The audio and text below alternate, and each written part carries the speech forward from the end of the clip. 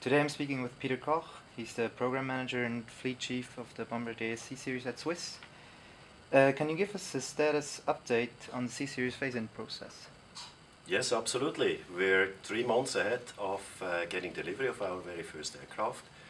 So we are in course of training the pilots. Currently they have 24 pilots, instructors in training, 48 technicians that are being trained right now, and the cabin attendants are just about to travel to Montreal to receive their very first training. Documentation procedures are finalized and prepared and also handed in to our authority to get the necessary approval for the operation here in Switzerland. Mm-hmm. How are you and Swiss involved in the route proving process? Together with the colleagues from Bombardier, we had always a team with us on 1 or 2 pilots on the observer seat.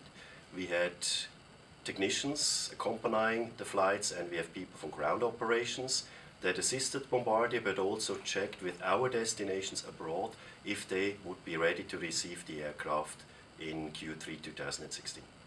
Mm-hmm. What are the most significant changes in operational perspective compared to the Avro?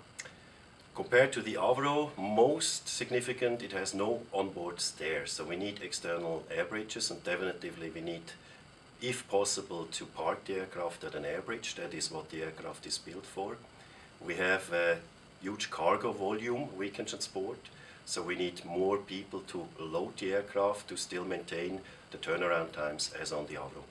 Mm-hmm. Operationally, the aircraft will fly rather faster than the Avro, so it will optimize the current network, the flight times actually, and of course financially all the savings with the fuel savings and costs, that is the major difference to the Avro.